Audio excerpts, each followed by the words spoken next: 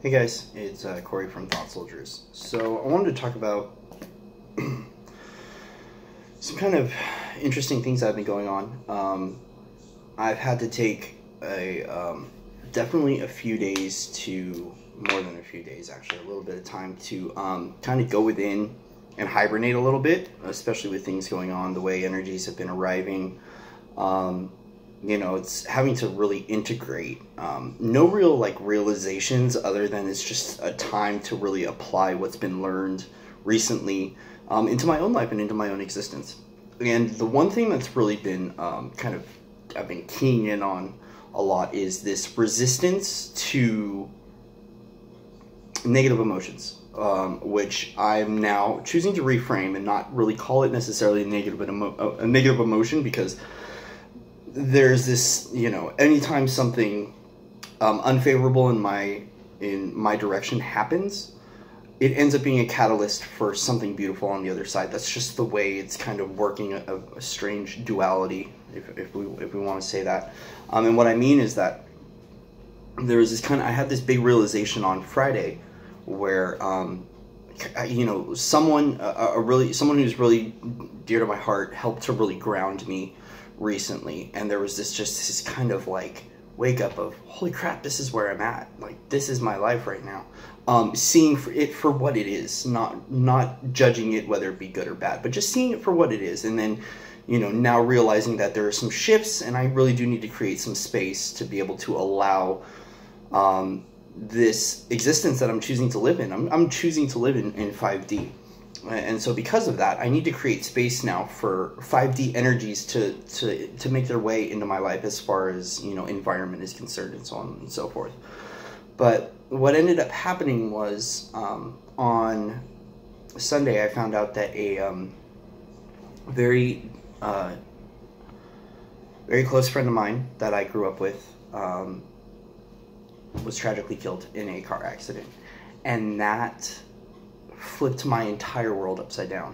And this is, I've mentioned in videos before that this happens, or this happened before with me. 3 weeks ago I had a friend pass away as well, another friend, and I was really stuck in this holy crap, how do I grieve, how do I feel this, how do I go through it? And I'm not saying this to try to get sympathy points. It's a realization of this stuff will happen when we're on our path, when we are ascending. We will have things that happen that will knock us down. And this is something that, I didn't know how to handle this level of grief. When I've had people pass away before, but this level of grief I've never really had to go through awake and clean as well. I just don't know what to do. And so I was kind of freaking out, because especially since I've been doing this shadow work lately, and really knowing that I'm kind of unstuffing and unraveling this stuff I've stuffed down, I wanted to make sure that I processed it accordingly and was releasing it.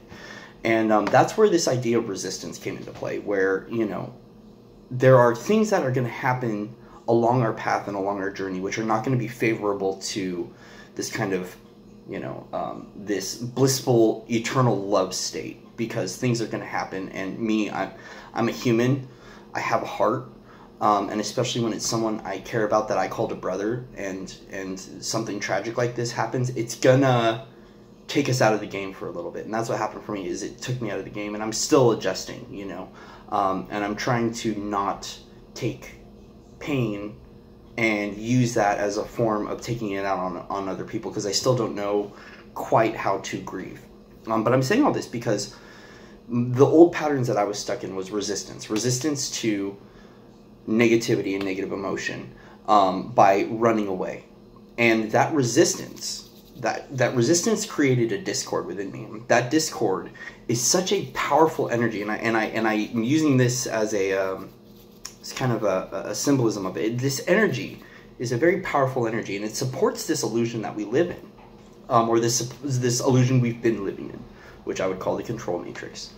And so, I want to say this because anyone that's embarking on this path and this journey, if you run into these unfavorable situations, I've said it before in videos, I've called it chaos. And someone corrected me and said, why don't you use the word discord? And it's a lot more, I favor that word now after really like resonating with it and looking up the definition and thinking about it. I really, it's a good term for it, discord. This discordant alliance that we kind of have with this illusion, it exists in old programming. And I call it a discordant alliance because basically, when we resist and we run or we want or we try to think that, oh, life would be better just if I had these things, that resistance to run away from the emotion can thus create this discord, which once again, like I'm kind of repeating myself now, but it supports this illusion control matrix that we've been living in. So I've mentioned this before with being the eye of the storm. And now it's kind of changing to more like I'm now running straight into the storm. Teal Swan has a really good video about it's called Spirituality 2.0, and that's kind of what was the catalyst for me wanting to make this video. Was it's something I've been dealing with lately. I'm really trying to reintegrate with this, or integrate with this 5D energy that's arrived. And when something like this happened, I was like, crap, am I gonna have to do this drop in vibration again to be able to like kind of get back up? And I did briefly. But I'm learning though too, that feeling these emotions, especially when it comes to grief and sadness and extreme loss and extreme pain, like that I felt emotional pain, it didn't necessarily knock me down in vibration because of my thought process. My thought process was, I'm going to feel this so I don't stuff, so I don't create this old pattern. And it didn't necessarily drop into vibration. Now, I did drop today, and I noticed it because I'm so tuned in and aware of my environment that I could see the reflection supporting some subconscious darkness that was there. And luckily stumbled upon, like the other day I did an entity removal ceremony, which I'm kind of looking more into with how to do it in depth. Rewrote some contracts. That's something that I never got into before. It was something I was aware of, but I thought it was all, hocus pocus, but I gave it a shot and that helped. That was step one. But just now I did a cord cutting ceremony, because I still have some old 3D, I call them 3D and 4D relationships that I still have attachments to that I feel are blocking me from this new path that I'm trying to lead on, especially when it comes to master building in the 5th dimension.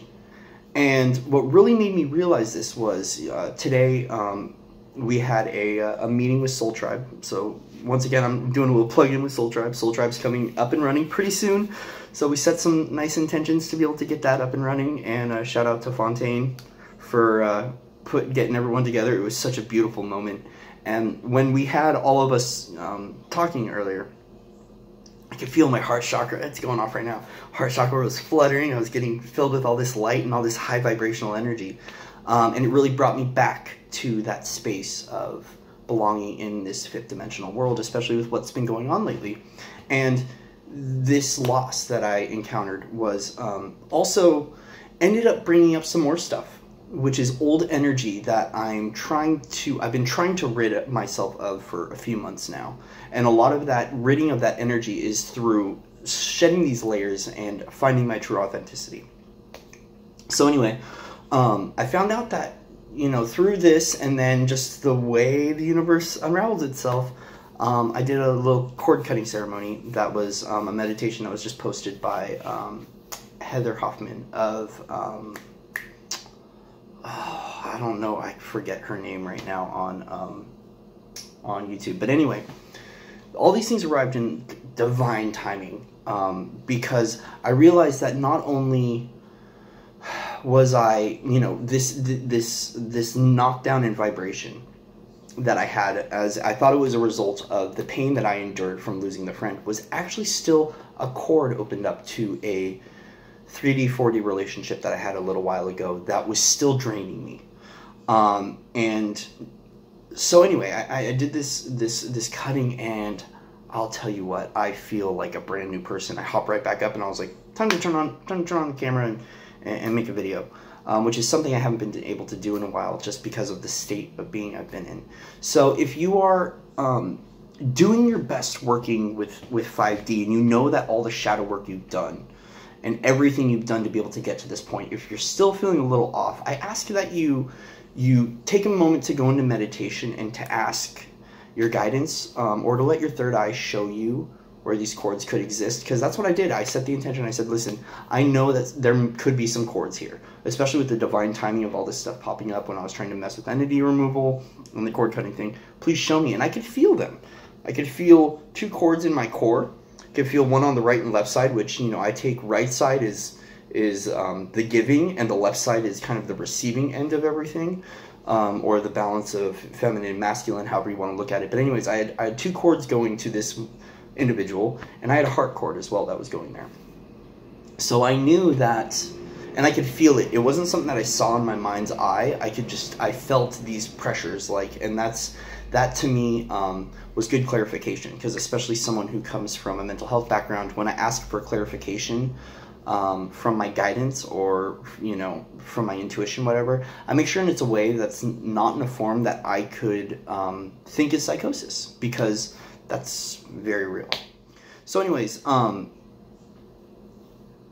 if you're feeling these things and you're feeling yourself lower down, I ask that you tune into yourself and see if these chords are existing. Because for a while, you know, I thought it was, you know, for the past few days, I thought it was this grief and this trauma that I was going through that was knocking me down. But it wasn't, because when I was feeling these emotions and I was letting the tears come, and I was letting myself feel it, and I was letting myself purge it, I didn't feel my vibration drop. It was interesting. Like, I felt like I still held that resonance. And so this kind of big clarification is that if we're feeling an emotion that's unfavorable to us, it's not the emotion itself that knocks us down, but I believe it's our mindset. And it's what we're doing. Like, you know, especially since, I don't know how else to explain it, but I didn't feel like it was dropping me. But sitting in that pain and dwelling in it longer than it needs to be dwelled in, that's when I feel that we're kind of gonna possibly drop in vibration, depending on the person. For me, that's how it was. So, and the other thing too, if anyone has gone through this, is me. I've been feeling a little bit guilty for feeling good after losing someone that was at one point in time very, very close to me. Recently, we've been out of contact for a little while, but this was a guy that was a little brother to me. I almost felt bad for wanting to, or like, to start to feel better and try to smile more and to laugh. But I wanted to share this, because if someone else has to go through this ever, I want you to know that this is what I did. Was I prayed. I said, hey bud, like, what do you want me to do? And he smiled and he was like, get up and live your life.